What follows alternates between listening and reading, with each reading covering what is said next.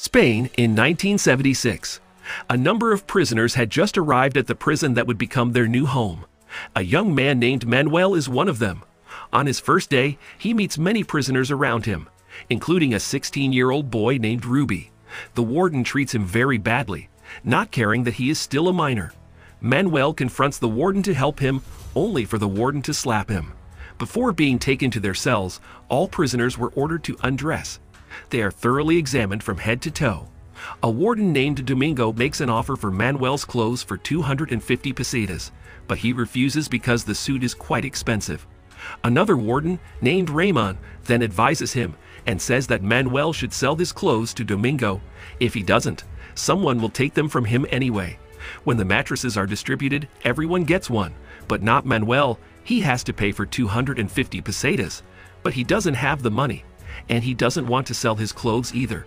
He ended up having to sleep without a mattress. He also gets a bucket of water that can only be filled once a day, and the worst part is that the water is not for bathing but drinking water to quench his thirst for the next 3 days. Since he had not taken a proper bath, his body odor attracted an entourage of lice that bit him all over his body. Manuel looks pale from lack of sleep. He complains to the prison warden about not being allowed to take a shower, but his efforts are to no avail. In the midst of his argument with the warden, a man named Blackie, who was entrusted with the kitchen, arrives to distribute meals. As it turns out, Manuel and Blackie were once neighbors. Blackie warmly welcomes Manuel's arrival by giving him a few cigarettes as an act of friendship. As the days passed, Manuel still had no idea when he would be released, whether it would be after 2 years in prison or decades. Feeling frustrated and unable to stand being in prison, Manuel once again starts protesting by banging on the door of his cell, causing the head warden, Marino, to come to see him. As a result of his actions, the prison guards beat him. 3 weeks passed, and Manuel was moved to the actual prison block. Out of all the prisoners, only Blackie greeted him kindly. Manuel is then placed in the same cell as Blackie. In the same cell as Blackie, there is also Pino, the most feared senior prisoner. Pino has a collection of books and novels that he rents out to other prisoners. Other than that, he also has a lot of nice clothes hanging near his bed. Blackie called him a dandy. As the owner of the Rue, Pino made it very clear that Manuel could not break his rules, or he would have to deal with him. After a while, visiting time arrived. Blackie is seen chatting with his wife and kid, but not Manuel. Instead of his girlfriend, the one who comes to see him is his girlfriend's sister, Lucia, while his girlfriend waits outside the prison because she thinks Manuel is the most sinful man in the world. As a new convict, Manuel is being bullied by a prison gangster named Marbella. He took all his clothes by force, just as Ramon had told him. Bare-chested, Manuel filed a report about what had happened to him. To make it even worse, Ramon demands that he pay 300 pesetas if he wants to make a statement as the price of democracy. If he doesn't have the money, then there is no democracy for him. That's the way it is in prison. Money is everything. Thankfully, a man named Andres helps him. He offers Manuel free clothes and then takes him to see an ex-criminal, who happened to be a doctor named Boni. Boni is also in the cell with his subordinates, Agustin and Martin. As a doctor, Boni treats Manuel while advising him about the injustices of prison. All the warders are the real criminals. There is no such thing as justice. Money is the real justice. Boni then proposes that Manuel join a prisoners' rights association that fights for the right to amnesty for freedom as the country's leadership changes. But Manuel turns down the offer, fearing that trouble will come his way again. Afterwards, Blackie walks Manuel to a workshop where the prisoners work. Along the way, Blackie informs him about Marbella, the man who robbed his suit earlier. Marbella is the leader of all the prisoners in Block 6's special cell. The head of the workshop, Agustin, welcomes them and arranges work for Manuel, just like Boni ordered. Out of curiosity, Manuel asks Blackie about Pino. Blackie explains that Pino was sentenced to life imprisonment for robbing and killing policemen, so no one dared mess with him, not even the notorious warden, Domingo. Another visiting day arrived, and only Lucia came to see him. With the help of a priest, Lucia made the statement that she was Manuel's girlfriend. From that quick meeting, it becomes clear why Manuel is in jail. He is accused of stealing the company's money together with his boss's son, but the latter puts all the blame on him. The next day, Manuel is surprised by the roar of the prisoners shouting for amnesty. This amnesty, or forgiveness of sentences, has been requested because of the depravity of the prison system. which has lasted for 68 years. But the prisoners' demonstration becomes the stuff of Blackie and Pino's jokes about. They think the amnesty plea is just a dream, and despite the many people out there supporting them, the prison guards are still in control. Manuel is once again summoned by Boney for further examination, when in reality Boney asks him to write the word amnesty on a lot of paper using his left hand, so that the guards do not recognize his writing. As the days passed, Manuel had already written a lot of them. Throughout their imprisonment, Blackie always talked about his longing for his children and wife, yet he still had a very long sentence of 20 years in prison. As the morning came, a shocking thing happened. Blackie was taken down by the guards along with 2 other prisoners, Emilio and Blaines. The prison guards found a man-made hole in the kitchen, and Blackie was suspected of being part of the escape plan. Time passed quickly, and as lunchtime arrived, a warden approached Pino and delivered the sad news. Blackie was declared dead during interrogation due to a heart attack. The explanation obviously didn't make sense, and Pino didn't believe it. He thought something was wrong. Given the tight security of the prison cell, Blackie must have been killed to cover something up. Manuel tries to persuade Pino to investigate Blackie's death, but Pino refuses. According to him, there is no justice in prison, and fighting for Blackie will only bring him harm. All of a sudden, the prisoners gather in the center of the hall and shout that Blackie has died from the beatings during the interrogation. The guards swarm to the scene, beating them mercilessly. In the midst of the chaos, Manuel throws away the amnesty notes he had written. Following his actions, Manuel is dragged away and beaten, and he is then put into an isolation room. Indeed, the existence of the notes eventually paid off. A lawyer named Arnold has volunteered to defend Manuel. He got him out of solitary confinement, filed for an expedited trial, and tried to get all charges against him dropped. At the workshop, Augustine explains to everyone about the Prisoners' Rights Association's fight for amnesty. Out there, politicians are fighting for the establishment of a democracy, and in prison, they must also fight for amnesty and try to attract politicians to visit the prison and support their cause. For this, the media must be used at all costs. As time passed, Manuel's condition began to improve, and Lucia regularly sent him letters of encouragement. There were some strange things happening in the prison. Every night, the guards dragged some prisoners out of their cells for no apparent reason, and one of them was Augustine. The prisoners immediately staged a protest. Led by Boney, the prisoners sliced off their own arms without caring about their dripping blood as a form of protest. The word amnesty is repeatedly and relentlessly chanted. Domingo then clarifies that Augustine has been transferred to another prison and is unlikely to return. Boney then seizes the opportunity to force Domingo to bring in the media. The warden, Marino, reluctantly granted Boney's wish for the prisoners to stop their protest. After the protest ended, the doctors set to work treating all the prisoners. The Prisoners' Rights Association gained popularity, and the media continued to cover it on radio and television. Politicians and democracy campaigners also began to speak out for justice. On the day of her next visit, Lucia brings him a copy of a newspaper that reports on Manuel's battle. Outside the prison, supporters have begun to form prisoner defense groups. A demonstration in front of the prison has also started, with protesters releasing a chicken carrying a piece of fabric with amnesty written on it into the prison walls. The guards then chased after it, and the sight was a source of amusement for the prisoners, including Pino. From that day on, Pino, who had always been indifferent to the prisoners' fight, asked Manuel to register him as a member of the Prisoner Rights Association, or PRA. As a new fighter, the first thing Pino does is drag and expel Campos, the complainant, and his partner from their block. They had been the eyes and ears of the guards. In June 1977, the first democratic elections began. Pino, Boney, and Manuel go to the Block 6 cells to see Marbella. As it turns out, Ruby, the boy Manuel helped at the beginning of the movie, is there. Pino comes to invite Marbella to join the PRA and plan a full-scale riot by burning down the prison. They do so to attract the media, but Marbella turns him down, thinking that it will bring him harm and destroy all the luxuries of prison that he has had so far. But Pino doesn't run out of ideas. He then puts a ring on the table. Marbella knew it well. It belonged to his son. Pino then tells him that his son was stabbed to death by 2 prisoners on the orders of Warden Domingo. The news enrages Marbella, and he no longer cares about the luxuries of prison. His goal now is to avenge his son. On their return from Block 6, Pino's and Manuel's rooms were intentionally raided by the guards. The entire collection of books that had been neatly arranged was taken out to the prison yard and set on fire as a warning for Pino's actions.